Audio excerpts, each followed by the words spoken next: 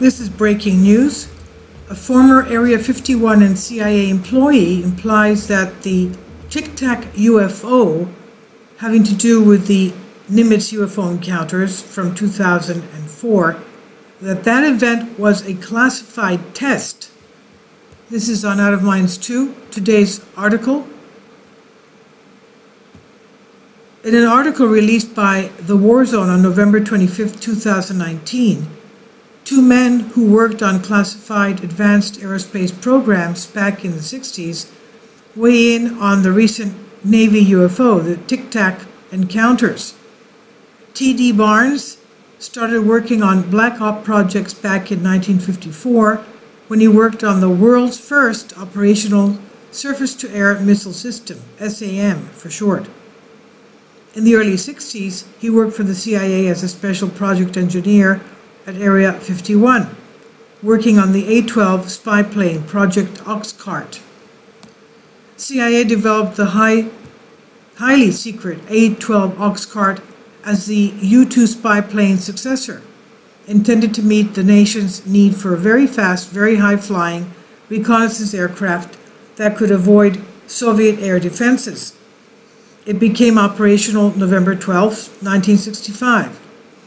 Not only did the A-2 provide its worth during its short operational life, but the overall Oxcart project produced the second longest lasting aerial reconnaissance platform in U.S. intelligence history, the SR-71. Barnes states that the CIA was worried that a new highly advanced Soviet Union radar system would be able to detect the A-12 when it flew missions over their airspace. The CIA then developed a program called Palladium. Palladium caused false targets to pop up on the Soviet Union's new radar system. The 2010 Mirage Men book, Mark Pilkington, discussed how Dr. Leon Davidson thought some UFO radar appearances were man-made, created for covert counterintelligence purposes. Pilkington discussed the CIA project that created radar ghosts, quote-unquote, Project Palladium, and how it might have been used to also spoof UFOs. In this article, Barnes stated, quote, using an electronic-laden C-97 EC-97G, we could make Soviet radars believe they were tracking a number of aerial objects. This is what Barnes mused. He said, at one point, a Russian MiG, a MiG-15 pilot, even claimed he could see the target and had a lock on it. Concerning the Tic Tac UFO sightings by Navy Super Hornet fighter pilots, he said, I don't have the answers to what the Navy aviators saw, but in my mind, I think we are doing it again. Now here's where it gets interesting. On November 7th, the War Zone published an article on the Navy's latest revolution in electronic warfare, the netted emulation of multi-element signature against integrated sensors, or Nemesis for short. The U.S. Navy has been quietly developing what could be one of the most important, transformative, and fascinating advances in naval combat and warfare in general in years. This new electronic warfare system of systems has been clandestinely refined over the last 5 years, and judging from the Navy's own budgetary documents, it may be operational soon, if it isn't already. This secretive new electronic warfare ecosystem, quote-unquote, is known as the netted emulation of multi-element signature against integrated sensors, or Nemesis for short. It's clear that for years, the Navy has been developing and integrating multiple types of unmanned vehicles, shipboard and submarine systems, and countermeasures and electronic warfare payloads and communication technologies to give it the ability to project what is, in essence, phantom fleets of aircraft, ships, and submarines. These realistic-looking false signatures and decoys have the ability to appear seamlessly across disparate and geologically separate enemy sensor systems located both above and below the ocean's floor, the ocean surface. This is according to The Drive. It's son out of mind. Okay, that has to do now, this article is talking about the radar and sensor system signatures. But what about the actual UFOs that the pilots have seen with their own eyes when they were flying for their training exercises and drills off the west coast of California, San Diego, California, the Nimitz encounters?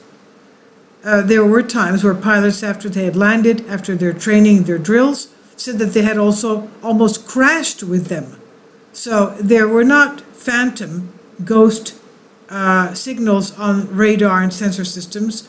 These actual vehicles were up there. These unidentified flying objects were real because they were viewed, they were sighted by the pilots.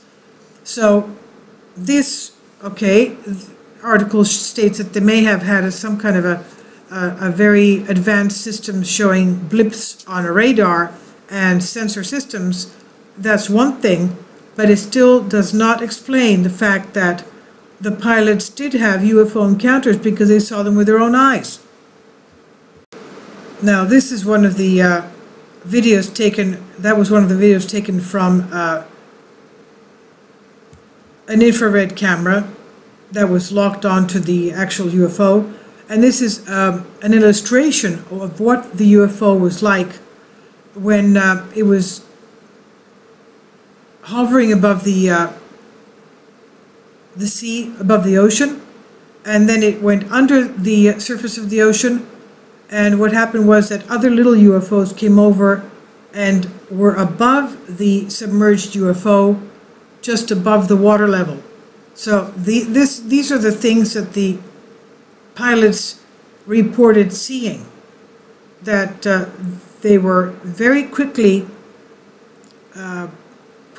almost at the speed of a thought. The way they were maneuvering was not possible for people to maneuver in crafts that fast because of the gravity forces, the forces of gravity, the fact that we don't even have technology that can have such anti-gravity craft. And also they were going underneath the sea as fast as they were going in the air. So these are things that we are not capable of.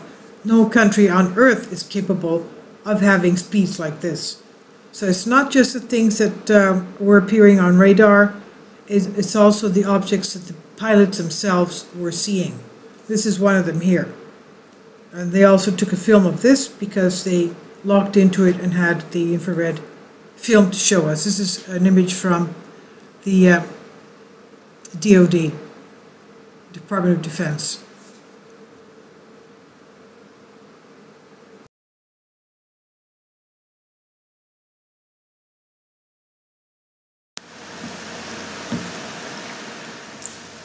If you'd like to join me on my Patreon account, you will hear content not covered by mainstream media. These riveting stories will be based on my research, and I will state my opinions and give my personal insight on diverse and controversial subjects and world events not covered by mainstream media, and not supported by YouTube guidelines. So whatever I have on my Patreon, most of those will not be on my YouTube channel. Please consider becoming a member today. More of the most significant and important videos will be on my Patreon channel. Your support helps me to continue my research and keeps this YouTube channel alive.